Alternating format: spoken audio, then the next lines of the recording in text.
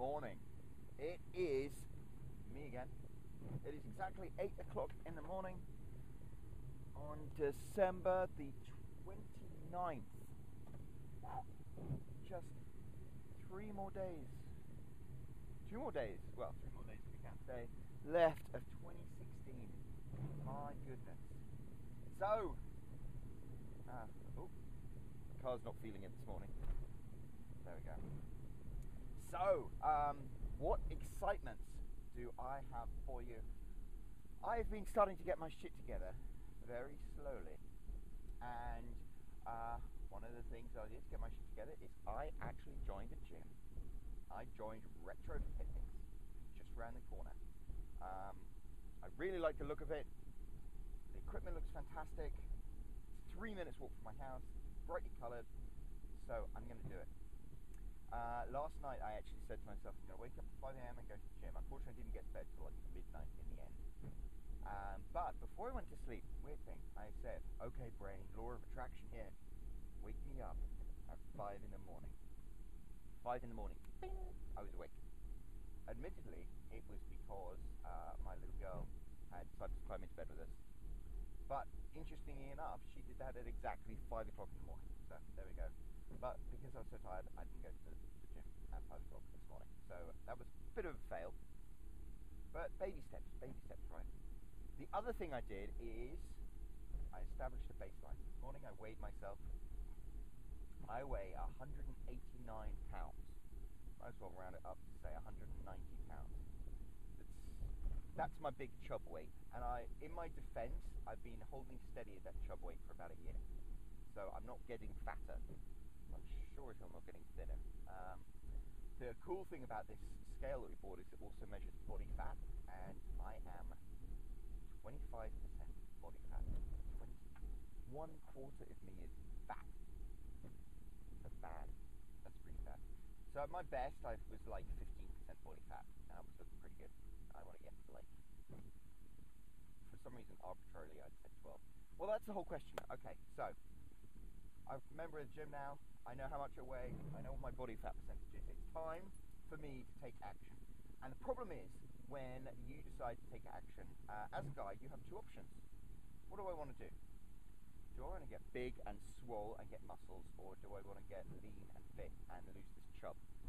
And the problem is, you cannot do both, unless you go on like some crazy ketogenic diet where you give up carbs completely. So you can either eat fewer calories than you burn, and then you will lose weight. And if you go to the gym on a regular basis, the weight you lose will mostly be fat. Or you can eat more calories than you burn and go to the gym and lift a ton of heavy weights, and then you will gain muscle. The problem is, if you gain muscle, you don't lose any fat. So I'm 25% fat. I've got a lot of, like, if I weigh nearly 200 pounds and I'm 25% fat, that means I'm basically 50 pounds of me is fat. And so whatever I do, if I gain more muscle, I'm still going to be lugging around 50 pounds of fat. The problem is, of course, if you lose weight by leaning out, then mostly, as long as you go to the gym, you lose fat, but you lose a bit of muscle as well. You certainly don't gain muscle. So it's a toss-up between the two. I think I've decided I'm going to lean out and I'm going to lose some fat because I'm 25% fat. I'm also 40% muscle. So I'm reasonably muscular. And they always say, if you want to look like you've gained 20 pounds of muscle, lose 10 pounds of fat. So that's my plan. So that means I need to start thinking very seriously about how I'm going to achieve that. And, you know, there are various things I've tried in the past. I gave up drinking for a couple of months and I lost 10 pounds like that because, I'm not going to lie, I drink quite a bit. I went vegan for a few months and I lost 10 pounds like that. So I could go vegan and give up drinking, and I would probably drop a ton of weight, and that would be great. The other time that I have really, really worked hard and lost a ton of weight, I lost I think like 30 pounds, was just by counting my calories. I use something called MyFitnessPal, which is an app on your phone, and then I counted calories, and that's how I lost all the weight. So I don't know, I'm going to start counting calories, and then I think I'm going to think more strategically for go on, but I think I'm going to really launch into it January 1st, and I might even do 21 days of not drinking, just really get into it. I don't know, it's always a challenge. I think that's the biggest challenge I'm facing is in my head. Like I said yesterday, it's all about being in your head. Arnold Schwarzenegger, who's like one of my icons, he said that the brain always breaks before the body does. The body can do things that the brain does not think it's capable of. So yeah, it's all a mental game. So there is no reason why I can't get up at 5 o'clock in the morning and go to the gym. I've done it. I did it for like a year straight. I just need to go to bed early. I just need to get my head, pull my head out of my derriere, and get myself together and get over these mental barriers that I've managed to build up over the past couple of years. But that's my plan, and it's good to have a plan. Losing weight and getting fit is not my only plan, though. I think that's it.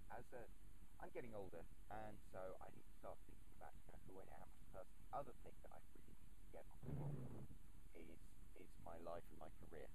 So I'm very lucky at the moment, and I have a job where I earn very good money for what I do. But it's tough, it's challenging, and I feel like I'm walking on a tightrope for any minute now. I mean, that's the thing in America. Any minute now you can lose a job, and the fact is it's not going to be particularly easy to get a job that pays the same amount as I do right now. So I really need to get myself together in terms of sorting out my finances. A couple of years ago, 2015, I earned a massive amount of money writing. I was really successful at it, and I need to figure out what I did then and continue doing it now, because making money independently is the only way that you can find financial security in this world. Working for someone else is fine, but you will always have that sword of Damocles hanging over your head, and you might get fired at a moment's notice, and then you'd be screwed.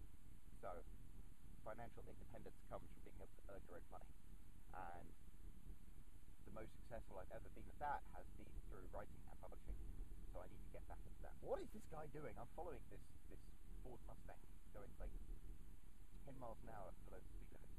Anyway, okay. Get to the gym, lose weight, eat right, and also sort out my finances. Funnily enough, the situation to sort out my finances is exactly the same as the situation to lose weight and get healthy again. It's a matter of reps, repetitions, doing the same thing in and out every single day. And in terms of my publishing business, it's writing. I need to get writing again. I haven't written anything new or original in months, and that's why my writing business is failing. So I got a cover for a new book. I just need to flip and write it. So in terms of every single day, I need to spend an hour at the gym. Every single day, I need to spend an hour writing, and that's tough. Well, 2 hours out of your day is actually 8.2% of your day. That's not that bad. Then, I have to go to work for 8 hours. I really have to start focusing on my work. Look after the kids, do the jobs there, and manage to get some sleep. It's not going to be easy. It's going to take organisation. And organisation is not something that I have been particularly well known for. But I can do it. Anyway, that's my plan. That's where my head's at. You might have noticed that I am a lot more focused than I have been the last few days, which is good. And I maintain that focus, hopefully. One thing is for sure, though, the next few days, I'm just going to take it easy and enjoy the last days of this god-awful year. So, in terms of that, we have a snowstorm coming in today. In fact, it's pouring with rain right now. That's going to turn icy later. It's not going to be fun. Tomorrow is a day off from work, and we're having party evening. We're actually having, my wife calls like an open house, where people drop in and say hi, invite like 40 people, but they're not all going to come at once. They're going to come throughout the day. That's going to be nice. Then we have the UFC fights in the evening. And then that just leaves Saturday and Sunday Saturday to get on with the final thing, get this year over and done with. Embrace 2017. 2017 as my last year in my 30s. I turned 40 in 2018. And my goal is to be financially and physically fit by the time I'm 40. I don't want to be the fat, schlubby dad when I'm 40. I want to be the sexy dad. So there we go. That's my plan. Got just over a year to do it. There's no reason why I can't. As I said yesterday, it's all to do with just following the actions to achieve your goals.